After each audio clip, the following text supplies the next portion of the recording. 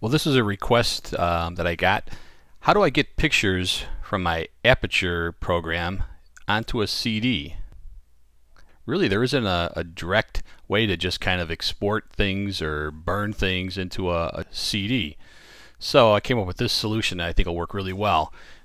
What I recommend doing is putting your blank CD into the computer first, and we'll see that show up on the computer screen in a moment. It tells us we inserted a blank CD, and what action would I like to do? Well, I'd like to just open it in Finder. That'll be fine with me. So if it doesn't automatically open it in Finder, we can just go over here to our Finder. So here we see it showed up as our untitled, that's our CD-ROM. So now we'll go into our Aperature program, and if it's not already open, go ahead and open that up, and then pick whichever set of pictures you want to put on the CD. So here's some pictures I had of my grandkids that I took, and I'm going to select a few. You can select one, you can select multiples. I like this particular view. However, you don't have to go with this view. You can go and use the browser view and select pictures that way. Whichever way you like to work, that's perfectly fine. I like to just kind of drag my mouse and grab a group of these, but you can individually hold the command key down and just pick additional ones. You can take some out if you're holding the command key. So whatever pictures you want, we're going to select those. Now you're going to right mouse click to bring up this menu, or alternately you can go up here to File and Export, and we're going to export the versions. Whichever way you prefer to do it, both will work. And it's going to bring up this dialog box. Now I always use the JPEG's original size. That'll give you the exact thing you had. And the one thing you need to do is go over here and pick where you want these to be sent to. So we want to send them directly to that untitled CD. Alright, that's important.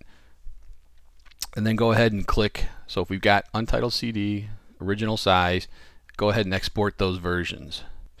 This may take a little time. And it says, there we go. It's we can reveal it in the Finder if we're ready to go ahead and burn the CD, but maybe we want to add some other pictures. I'm just going to click OK, and we'll go to a different group of pictures that I took. And here's some that I took by the campfire that were kind of neat. I'm going to grab those and add those to the CD. So again, I select those. This time I'll right mouse click, go to the export versions. The nice thing is once you've done that, it's going to automatically default to where you've picked. So it's going to the untitled CD, and there we can see the ones that I put in there before. Export versions. Again, maybe there's some more I want to add to this, so I'm going to go we went to the Slammers game a little while back here, and I grabbed some pictures from that baseball game I want to add to the DVD also. Again, different way to do it. We can go up here to the File, Export Versions, and there they are showing up there. So we're going to go ahead and export those.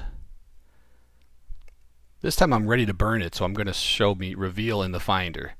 And here's my Finder. It came up, but it didn't pick the untitled, which is the one I want to check here. So I'm going to click on that. And there we can see all the images are showing up. Now if you see this, we're good to go. We've got the images into the disk. However, we need to burn that disk, so it's not ready. If you just go ahead and eject it, you got nothing. So we're going to go ahead and click this little button here, and it's going to say, are you sure you want to burn the contents? Yes, I am. You can give it a name. So VixPix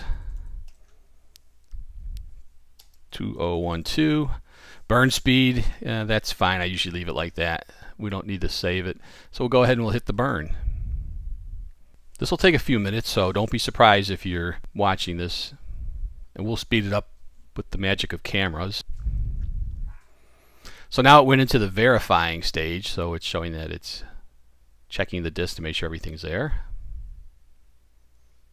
So again, keep in mind this may be kind of a lengthy several minute project just to burn the disk, and if your disk just pops out, you've done something wrong.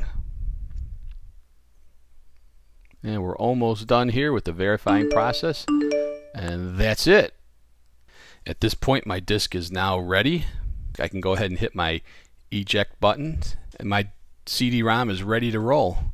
Now I'm just going to put that back in just to show you that this is now going to come up as a disk that's been written on and not an a new disk. Now once you place your disk, you want to bring up your Finder, and here we go, VIX Pics 2012. Remember, we did give it a name. There's our CD-ROM. And if we go ahead and click on that, we should be able to see what pictures are in it. Right now it's reading it, and there's our list of the pictures. And if we click on an individual picture, there it is. And again, we can preview any of these pictures. If you hit the space bar, it'll bring up the quick preview, and you can go ahead and make a quick look at these. So touch any picture, hit the quick preview, and it'll bring up the pictures. Or if you want to just double click on it, you'll actually be able to see there's your picture, and it's loaded up in preview. So there we are. We have a successful way now to get pictures from your Aperature program onto a CD-ROM.